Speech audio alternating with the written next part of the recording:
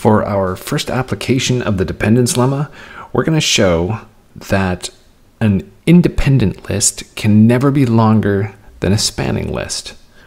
All right, so let's start off by just introducing some notation. I'm going to write little l, scripty l, of a list to be the length of the list.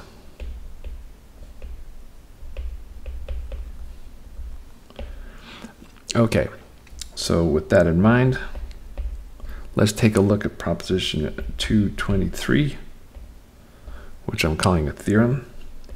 And that says that if V is finite dimensional,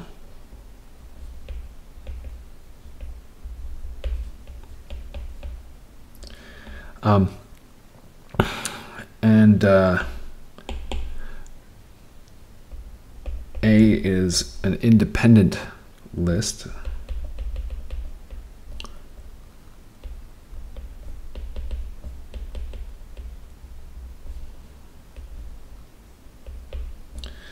and B is a spanning list,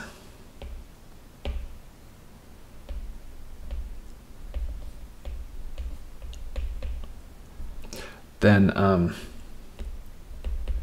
the length of A has to be less than or equal to the length of B. All right, so let's go ahead and prove this. And we're going to do this by starting with B and swapping out with elements of A until we manage to prove our point. So we've got sort of a two-step process, or a two-part step, which is repeated, if that makes sense. Okay, so first part, let's see. So since B spans V, it's still a spanning set when we throw something else in.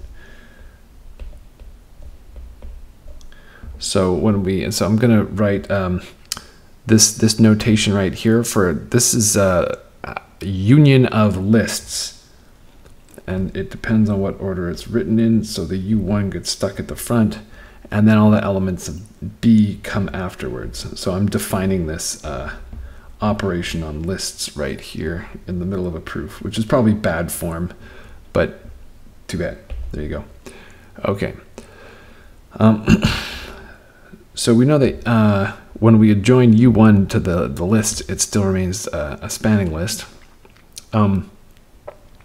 But we also know now that since U is some element of V, which is the span of B,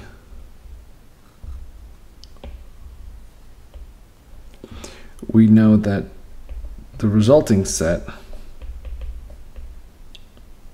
is dependent. Okay.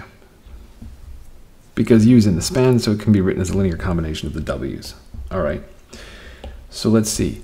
So by the lemma then, by the linear dependence lemma,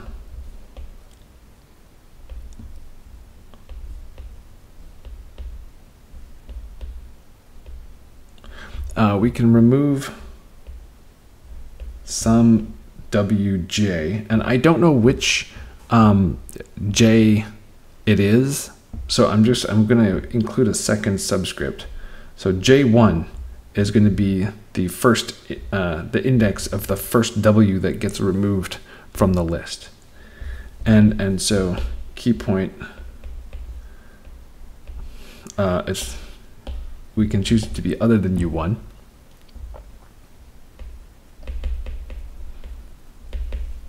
And the lemma says that when we remove this guy, the span does not change.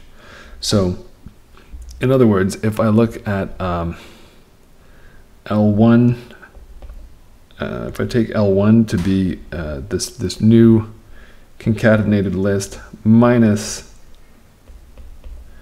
one of the W's, this one is still going to span V.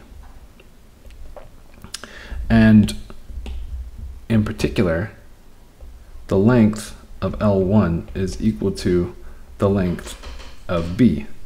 It didn't change. It didn't change because we added an element and subtracted an element. Okay, so this is our sort of two-step process. So here's 1 and here's 2, and now so this is how we go about swapping out a W with a U. Yeah, and so then we're going to repeat that process. So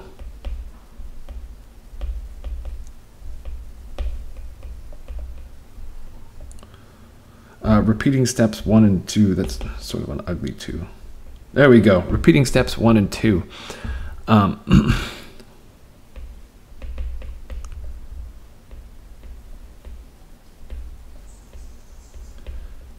So we throw in the second thing from the U list, and we subtract one of the W's. Our second W to be removed will be W sub J2. And this gives us a new list. So our new list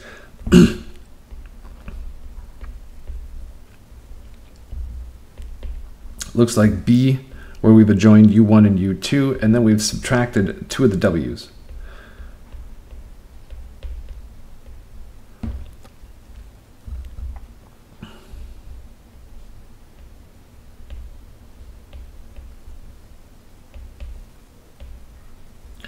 And we know that the span of L2 is going to still equal V. And we know that the length of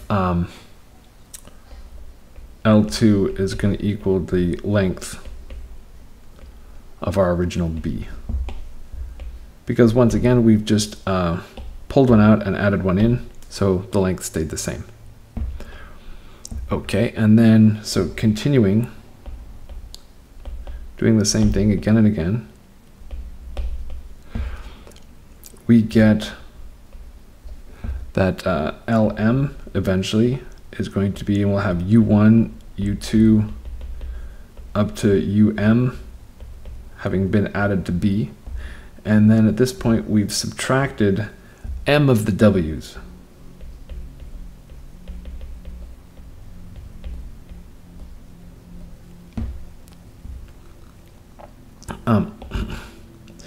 And so at this point, we've adjoined all of A to B, and then we've subtracted some of the W's.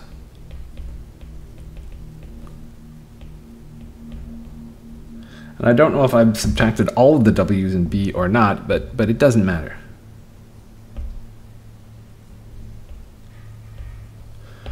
We still know, however, that LM spans V, and that the length of LM is equal to the length of B. Okay, and so since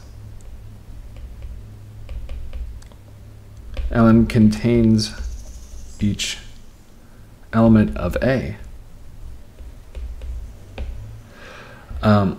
we have that the length of A is less than or equal to, just by containment, the length of LM, which is the length of B, and we are done. So, in this proof, I have omitted a particular step, and there's a justification that needs to be made for why things work, and I want you to see if you can find it. And if you're having trouble seeing what I mean, think about how we used the hypotheses in proving this theorem, because you need to use the hypotheses when you prove a theorem.